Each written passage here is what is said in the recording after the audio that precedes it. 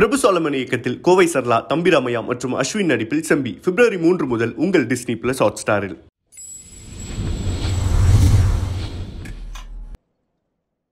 வணக்கம் கதிர். ஹாய், வணக்கம். Welcome back. How are you? Thank you so much. I am good. நல்லா இருக்கேன். Super. Alright. Okay. Yeah. How is post Big Boss effect கதிர்? முதல்ல எல்லாருக்குமே ரொம்ப நன்றி. பிக் பாஸ் வீட்டில் நான் இருந்த அத்தனை நாட்களும் அத்தனை வீக்கெண்ட்ஸும் எனக்கு ஓட் பண்ணி சேவ் பண்ணி என்னை ஆதரித்த மக்கள் அனைவருக்கும் ரொம்ப ரொம்ப நன்றி. To all my fans and fan pages all across the world. Thank you so much for all the love and support. And big pass வீடு, ஐ திங்க் பிக் பாஸ் வீடு இட்ஸ் அ கிரவுண்ட். அது நாமளே realise பண்ணிக்கக்கூடிய ஒரு களம்னு சொல்லலாம். How best we are in life, நம்மளுடைய plus and minus நாமளே realise பண்ணுற ஒரு இடம். ஸோ அந்த ஒரு வீட்டில் நான் 100 நாள் இருந்தது எனக்கு ரொம்ப பெருமையாக சந்தோஷமாக இருக்கு. ஓகே, ஷோ சம்பந்தமான சில கேள்வி. Okay, who is your favourite in the house Kathir? Okay, இப்போ நான் அதை வந்து சொன்னேன்னா பயங்கர டிப்ளமேட்டிக்னுவாங்க. பட் என்னை பொறுத்த வரைக்கும் ஐ லவ் எவ்ரிபடி. ஏன்னா ஒவ்வொருத்தருக்குள்ளேயும் ஒரு தனித்துவம் நான் பார்த்தேன். அது be it right from the beginning. 21 contestants இருக்கும்போதும் 20 contestants were very unique, well deserving people to be in the Big Boss house.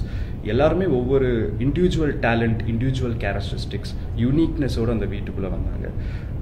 அதனால் ஐ அட்மையர் எவ்ரிபடி. அதனால தான் என்ன ஆகுனா, சம்டைம்ஸ் நான் இந்த ரேங்கிங் டாஸ்க்லாம் போடும்போது கூட நான் அவங்களோட பாசிட்டிவ்ஸ் நிறைய பார்க்க ஆரம்பிச்சிட்டேன். ஸோ அதனால் பரவாயில்லைங்க, எனக்கு இங்கே இருந்தால் போதும், அவங்களாம் என்னோட டிசர்விங் அப்படின்னு சொல்லிட்டு நான் விட்டு கொடுத்துருவேன். நான் பேசவே மாட்டேன். ஸோ என்னை பொறுத்த வரைக்கும் எவ்ரிபடி ஆர் அமேசிங் இந்த house.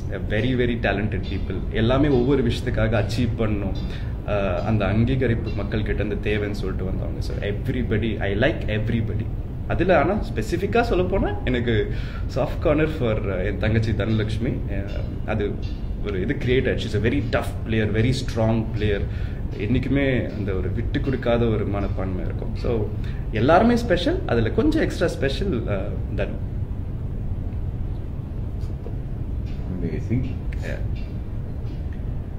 Who do you hate?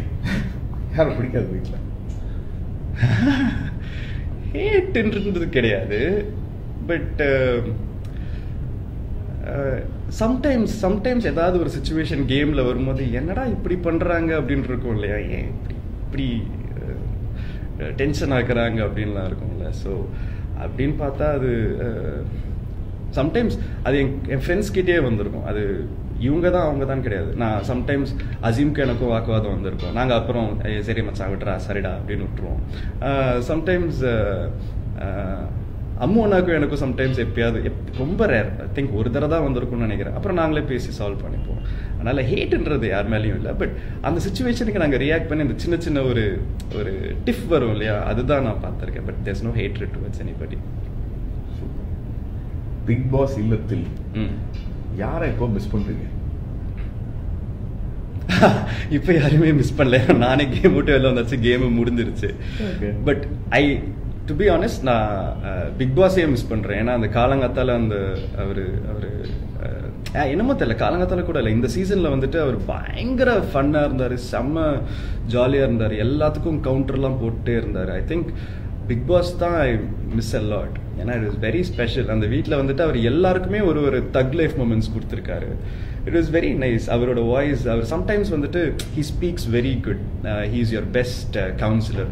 நாமளே எங்கேயாவது கொஞ்சம் டவுனாக இருந்தால் கூட அவர் கன்ஃபெஷன் ரூம் கூப்பிட்டு he clarifies all your doubts. இப்படி பண்ணுங்க, அப்படி பண்ணுங்க, திங்க் அட் இந்த ஆங்கிளில் பாருங்க அப்படின்வாங்க. So I think I miss big pass. But அந்த பிக் பாஸ் ஹவுஸ் நல்லா இருந்ததுங்க. அது ஒரு once in a life time opportunity. இதுக்கப்புறம் நாங்கள் நினச்சா கூட அந்த பிக் பாஸ் ஹவுஸில் போய் எவ்வளோ நாள் இருக்க முடியாது. ஸோ அது ஹவுஸை நான் மிஸ் பண்ணுறேன், பிக் பாஸ் வாய்ஸை மிஸ் பண்ணுறேன்.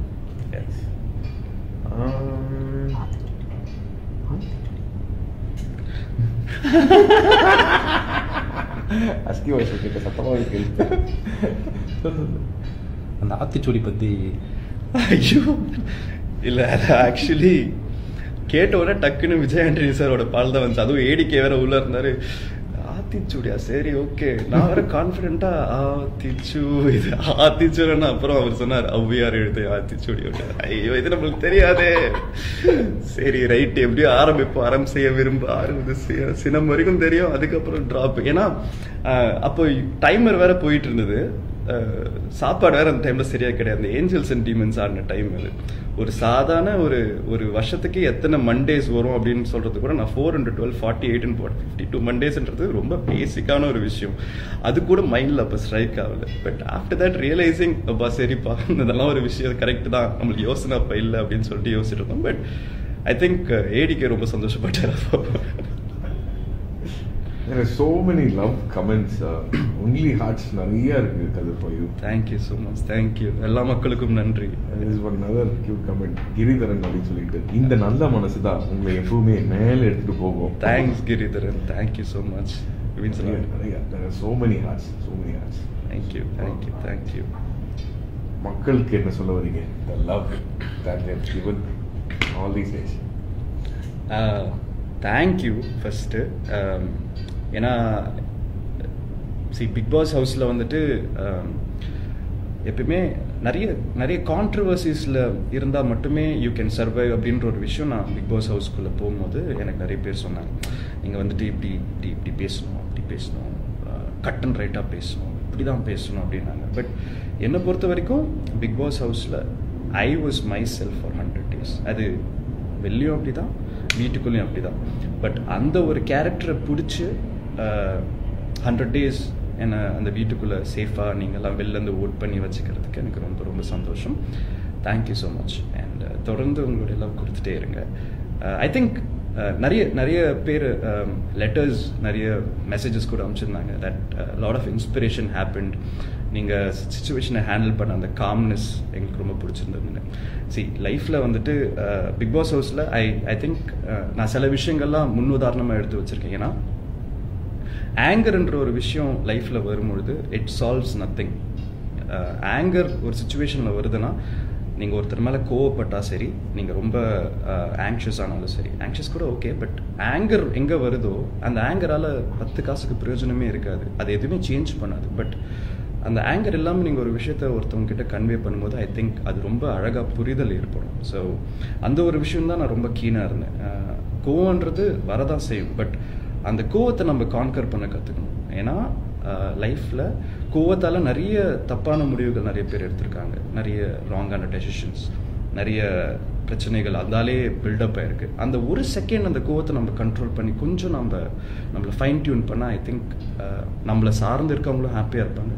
நம்மளுக்கும் எங்கேயோ ஒரு சின்ன ஒரு ஃபுல்ஃபில்மெண்ட், சரிப்பா நம்ம யாரையும் ஹர்ட் பண்ணல, இட்ஸ் ஃபைன், நைஸ் அப்படின்ற ஒரு விஷயம் லைஃப்பில் கிடைக்கும். ஸோ என்னை பொறுத்த வரைக்கும்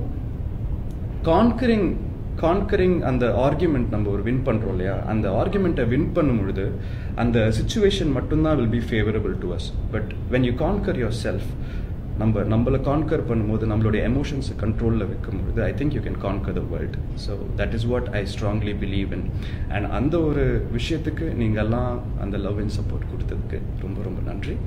தொடர்ந்து லவ் கொடுத்துட்டே இருங்க. And I love you all so much. ஒரே ஒரு கேள்வி.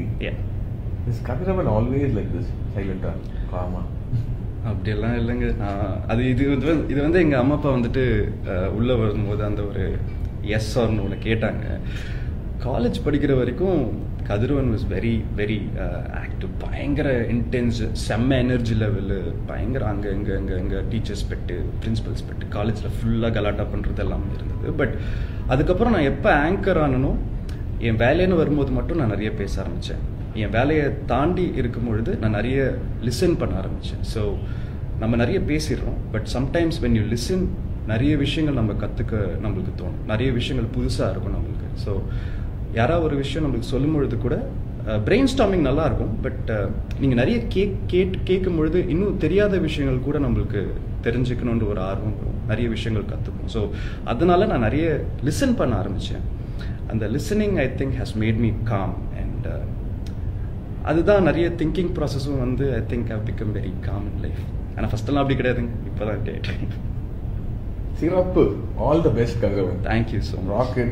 Thank you. Hearty wishes on behalf of Thank you. Thanks lot, thank you so much for the life. And உலகமெங்கும் இருக்கும் என்னுடைய fans and family and friends எல்லாருக்குமே all the very best. லைஃப்பில் எல்லாமே ஆப்டிமிஸ்டிக்காக இருங்க. Handle every thing with a smile. அதுதான் என்னோட big பாஸோட கோலாகவே இருந்தது. ஸோ நீங்கள் என்ன விஷயம் பண்ணாலும் ஒரு பாசிட்டிவிட்டி ஸ்ப்ரெட் பண்ணுங்கள். நெகட்டிவ் எப்பயுமே மைண்டில் வச்சுக்காதீங்க. எல்லாருக்குமே லைஃப்பில் அப்ஸ் அண்ட் டவுன்ஸ் வரும். But remember, ups and downs இருக்கும்போது தான் ஒரு இசிஜியை கரெக்டாக இயங்குன்னு சொல்லுவாங்க. Ups and downs flat line வந்துச்சுன்னா the person is no more. லைஃப்பில் கஷ்டங்கள் எல்லாம் வரும். அதை தாண்டி நம்ம வந்துட்டு லைஃப்பில் எப்படி சந்தோஷமாக இருக்கணுன்றோம். Okay, so always be optimistic, always be positive, always keep smiling. Right, all the very best. Cheers.